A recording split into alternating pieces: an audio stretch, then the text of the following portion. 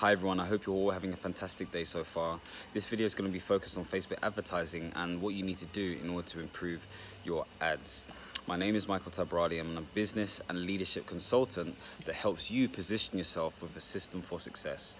Now, when thinking about your Facebook ads, in this video, I'm not necessarily going to be going through the step-by-step of what you need to do in order to set up an ad, but what I am going to be talking about is practices and things you need to check in order to make sure you're much more confident so you can improve the quality of your ads. Now, the first thing I would say to you is that you need to make sure you understand what it is that you want to offer towards your audience, okay? Because if you can understand this and you know this in detail, then you're more likely to be better positioned to get the leads or the sales that you need to get.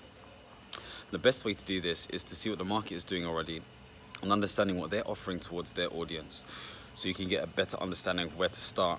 But I would also say if you've got a list or a group of people within your niche, or maybe even checking out Quora.com or some sort of question and answer site, you can see what it is that they're complaining about, what their core problems are. You can check all of these different things, because once you can check these things, then you can create stuff that will allow you to solve those different things. It could be a video series, it could be one long video, it could be a report, it could be a webinar, it could be all this different stuff. One thing I will say, I was doing sort of like downloadable PDFs before. I really didn't get much traction. I think videos really work really well. I'm not going to say you have to do a webinar. I'm not going to say you have to do X, Y, and Z, but I would recommend doing some sort of video format, whether it is a webinar or whether it is some sort of video or video series. So think about all of this kind of stuff. But again, do what you're comfortable with. In terms of shooting these videos, you can use things like Camtasia to record your screen or to record yourself. You can use a 400K camera. Using a smartphone, an iPhone or an Android like I'm doing right now. You can also use Facebook Live as well as a way to capture live audience. Sorry, I'm in Accra, Ghana right now, so you can hear a lot of noise. Apologies for that. If it gets too noisy, I will move. So the point being made is start creating an offer that is useful towards your audience, okay? Then I would say the next thing is to understand what your aims and objectives are. Are you trying to get leads? Are you trying to make sales? What's more important to you? If you're trying to get sales, then I guess what I'm trying to say is, are you going for the direct sell on Facebook? Remember, Facebook is a social platform, so it's less likely to work. But saying that, you know, it has been working more and more because I think people are getting used to and acclimatized to selling, well, seeing the selling on Facebook. So I wouldn't disregard it at all. I'll test it out, see if it works. I think it comes down to how you write your copy. I think at the same time, if you want leads, maybe you want to develop that relationship first because you're building more of a brand. And I think it's, in some respects, I think it's better to actually get leads first. May not necessarily seem cost effective at the beginning, but the reason why you'd get leads first is because you want to nurture them. You want them to really see what value you do provide for free, because you shouldn't be afraid to handing out value. You should be confident enough that you could secure some sort of customer in the long run if you have a service that you can provide or a really strong product you can provide later on. So I don't worry about providing things for free. I guess the thing after that is really understanding how you can measure results, okay?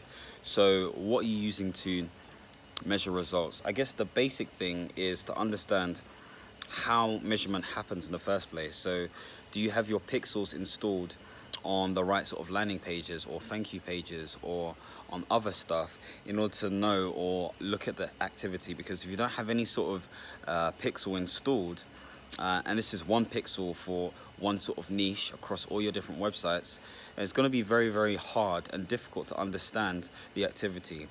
Understanding things like, you know, CTR, so click-through rate, or understanding cost per lead, or understanding those who have actually come to your website, all of these different things, because you need to understand this stuff so you can see what you can get rid of or what you need to keep, okay? Are there any sort of written rules? I can't say. I really can't say that. But what I did do is I did research around, I did listen to certain gurus and stuff, and I did see what sort of cost per lead they had, so I can get an understanding. And then I used the average from all those different numbers for my niche, because every niche is different. to understand what sort of cost per lead I'm looking for. So maybe if you're in a business niche, and this is not de facto, by the way, a cost per lead under £6 is good, or under £4 is good, or whatever it is. But again, please don't use this as gospel, because it's not gospel at all. You need to do your own research. But I think even if you don't have the research, you just need to test, and you need to throw out an ad out there and basically check the relevance score. So if you know your relevance score is a level 5, then you know that your cost per lead could potentially be better, because your relevance score is telling you how attractive your ad is. Does your copy read well? Does your picture or video read well? So I typically get a relevance score between 8 and 10. I usually get around 9, if I'm honest with you. But if it's not any of those things, then you know that you haven't really optimized your cost per lead very well. But saying that, you need to look at the results. You need to analyze your ads and get a better understanding of what it is you need to do. So understand that first. You need to test first to see what works. But before you do any of that stuff, and I think I've spoken about this in a different video when I was talking about landing pages, is that you should check out to see how people are doing their ads. Are they doing long copy? Are they doing short copy? Are they doing medium or middle copy? How are they structuring their ads? How are they talking towards their audience? And all of this kind of stuff. Now, rather than just copying them, because I would never recommend copying them, modeling is a different word I would use, as a word I would use, I would read Facebook's ads policy. And I can't stress this enough, because you could model another person or thought leader or whatever it is, but if you're not complying by Facebook's ad policy, then your ad will get shut down, or it just won't be approved, or whatever it is, okay? So read their policies. Are you using personal attributes that is really discriminating them and making them, or putting them within a box that is your audience? Are you sort of using abusive language, or are you being suggestive, or are you sort of displaying yourself as an organization or company that you shouldn't be displaying yourself as? Like, what are you doing? So read Facebook's ad policies. It's very, very important. If you need training as well, I'll check out Facebook Blueprint. It's a free way of, doing some basic training. It is basic. It won't give you all the sort of strategies you need, but it's very, very important. One thing that's helped me amongst all of the different courses and people I've got coached by and stuff, I think amongst all of that, it's just reading what Facebook has to say. So Facebook have ad support, and they have all these different documents explaining the different metrics and what pixels are and all this kind of stuff. And even though I'm aware of these things, I just like to read this stuff continuously just to see if there's anything I've missed. So I would read avidly these different links to understand what it is you're aiming to do and what you need to do in order to comply. Okay, so understanding, like, before you get a conversion, you need to make sure you have 500 pixel events on one of your pages before you can start doing any sort of conversions. And you need at least 50 sort of conversions for the conversions to be viable. X, Y. Basically, read their policies, okay, or read their ad support documentation, because it will stand you out from many of the people who are just copying other people or modeling other people. Just follow the rules, follow the guidance, but have fun with it as well, and test stuff. And I guess those are the main things you need to understand. That's my dog barking. It's not really my dog, it's the family dog.